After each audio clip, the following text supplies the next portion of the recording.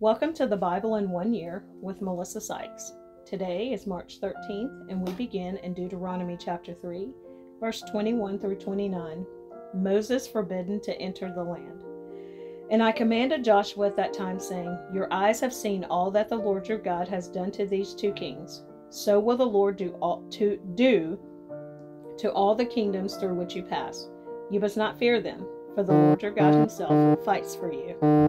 Then I pleaded with the Lord at that time, saying, O Lord God, you have begun to show your servant your greatness and your mighty hand. For what God is there in heaven or on earth who can do anything like your works and your mighty deeds? I pray, let me cross over and see the good land beyond the Jordan, those pleasant mountains in Lebanon.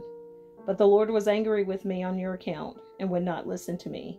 So the Lord said to me, Enough of that. Speak no more to me of this matter. Go up to the top of Pisgah, and lift your eyes toward the west, the north, the south, and the east. Behold it with your eyes, for you shall not cross over this Jordan. But command Joshua, and encourage him, and strengthen him, for he shall go over before this people, and he shall cause them to inherit the land which you will see.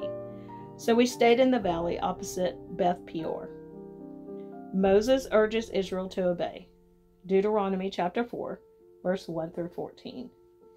Now, O Israel, listen to the statutes and the judgments which I teach you to observe, that you may live and go in and possess the land which the Lord God of your fathers is giving you.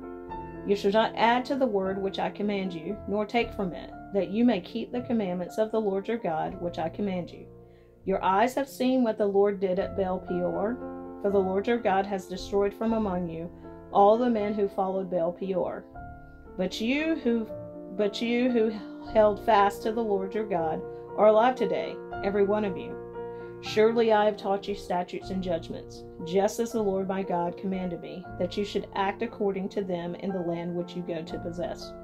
Therefore be careful to observe them, for this is your wisdom and your understanding in the sight of the peoples who will hear all these statutes and say, Surely this great nation is a wise and understanding people. For what great nation is there that has God so near to it, as the Lord our God is to us, for whatever reason we may call upon him? And what great nation is there that has such statutes and righteous judgments as are in all this law which I set before you this day? Only take heed to yourself and diligently keep yourself, lest you forget the things your eyes have seen, and lest they depart from your heart all the days of your life. And teach them to your children and your grandchildren, especially concerning the day you stood before the Lord your God in Horeb, when the Lord said to me, Gather the people to me, and I will let them hear my words, that they may learn to fear me all the days they live on the earth, and that they may teach their children. Then you came near and stood at the foot of the mountain, and the mountain burned with fire to the midst of heaven, with darkness, cloud, and thick darkness. And the Lord spoke to you out of the midst of the fire. You heard the sound of the words, but saw no form. You only heard a voice. So he declared to you his covenant, which he commanded you to perform, the 10 Commandments, and he wrote them on 2 tablets of stone. And the Lord commanded me at that time to teach you statutes and judgments, that you might observe them in the land which you cross over to possess. A warning against idolatry. Deuteronomy chapter 4, verses 15 through 31. Take careful heed to yourselves, for you saw no form when the Lord spoke to you at Horeb out of the midst of the fire, lest you act corruptly and make for yourselves a carved image in the form of any figure, the likeness of male or female, the likeness of any animal that is on the earth, or the likeness of any winged bird that flies in the air, the likeness of anything that creeps on the ground, or the likeness of any fish that is in the water beneath the earth. And take heed lest you lift your eyes to heaven, and when you see the sun, the moon, and the stars, all the host of heaven, you feel driven to worship them and serve them, which the Lord your God has given to all the peoples under the whole heaven as a heritage. But the Lord has taken you and brought you out of the iron furnace, out of Egypt, to be his people and inheritance, as you are this day. Furthermore, the Lord was angry with me for your sakes, and swore that I would not cross over the Jordan, and that I would not enter the good land which the Lord your God is giving you as an inheritance. But I must die in this land. I must not cross over the Jordan, but you shall cross over and possess that good land. Take heed to yourselves, lest you forget the covenant of the Lord your God, which he made with you, and make for yourselves a carved image in the form of anything which the Lord your God has forbidden you. For the Lord your God is a consuming fire, a jealous God. When you beget children and grandchildren and have grown old in the land, and act corruptly, and make a carved image in the form of anything, and do evil in the sight of the Lord your God to provoke him to anger, I call heaven and earth to witness against you this day, that you will soon utterly perish from the land which you cross over the Jordan to possess. You will not prolong your days in it, but will be utterly destroyed. And the Lord will scatter you among the peoples, and you will be left few in number among the nations where the Lord will drive you. And there you will serve gods, the work of men's hands, wood and stone, which neither see nor hear, nor eat nor smell.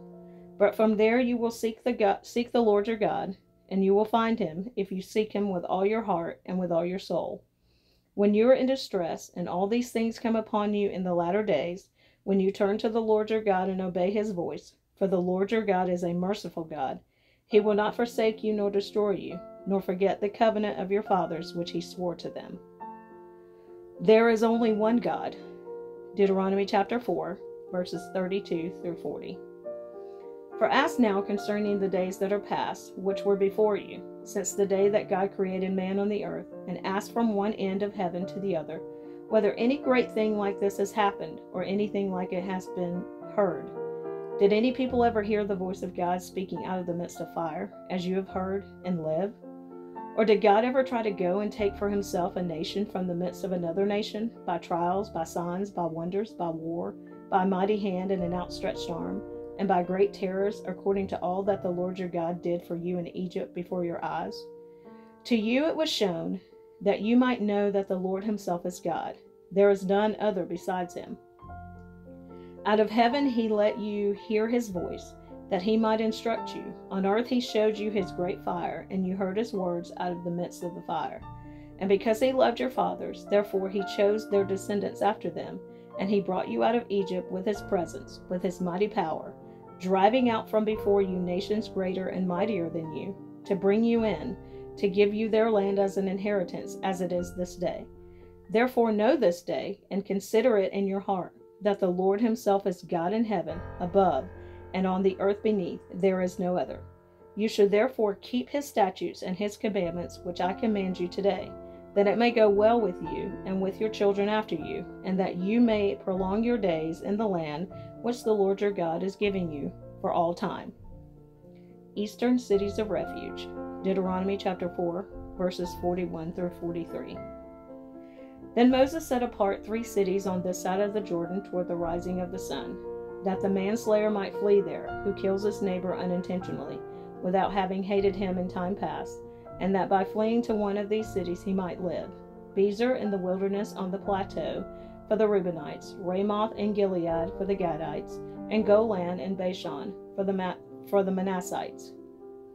Introduction to the Law. Deuteronomy chapter 4, verses 44 through 49. Now this is the law which Moses set before the children of Israel.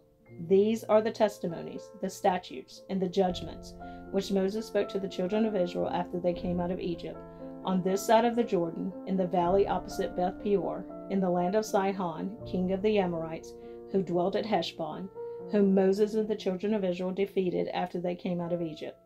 And they took possession of his land and the land of Og, king of Bashan, 2 kings of the Amorites, who were on this side of the Jordan, toward the rising of the sun, from Aroer, which is on the bank of the river Arnon, even to Mount Sihon, that is Herbon, and all the plain on the east side of the Jordan as far as the sea of the Arabah, below the slopes of Pisgah. The 10 Commandments. Deuteronomy chapter 5, verse 1 through 33.